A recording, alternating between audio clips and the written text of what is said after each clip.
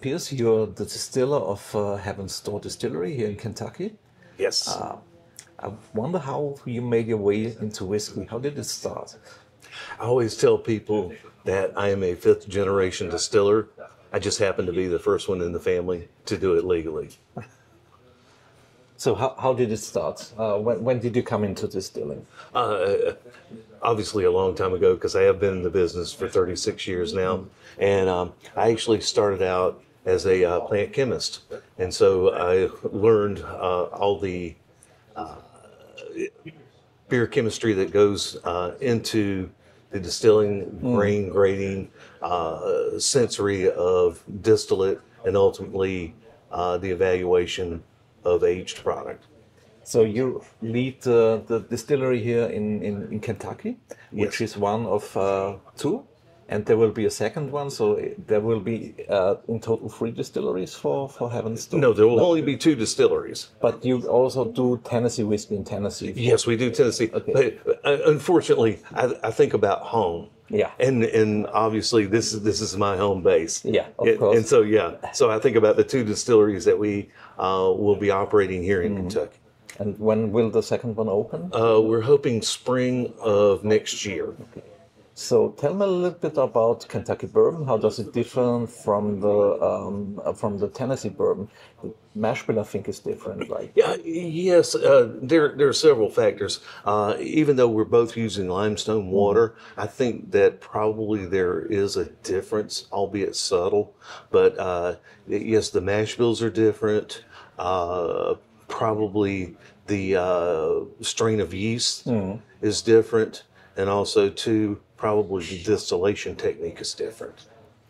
U.S. distillers are always very proud about the yeast. Yes. And what's your yeast? What are you using? And is it a secret how it's composed? No, it's not really a secret, and it's just we source it, and the thing is, back in the old days, everybody had their own yeast and they kept their own yeast, but in the interest of keeping consistency and continuity, it's always better to have someone supply your yeast for you, and they can keep it consistent, so that way there aren't changes along the way. Okay.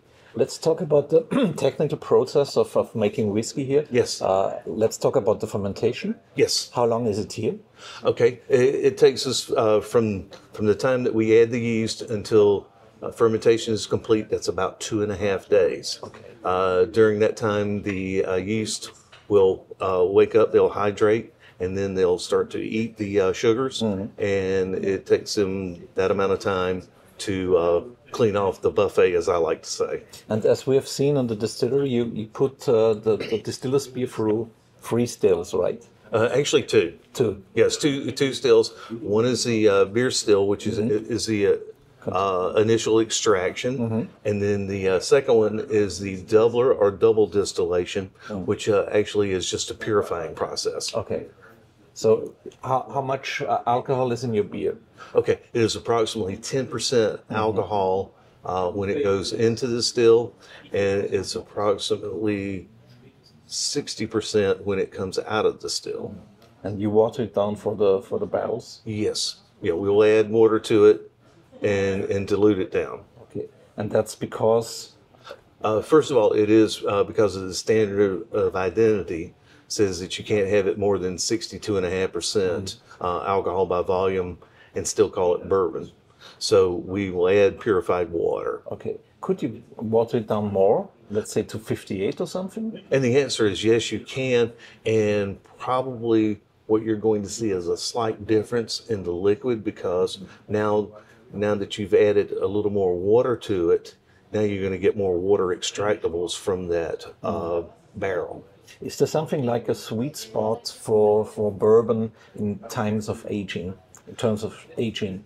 And I would tell you no.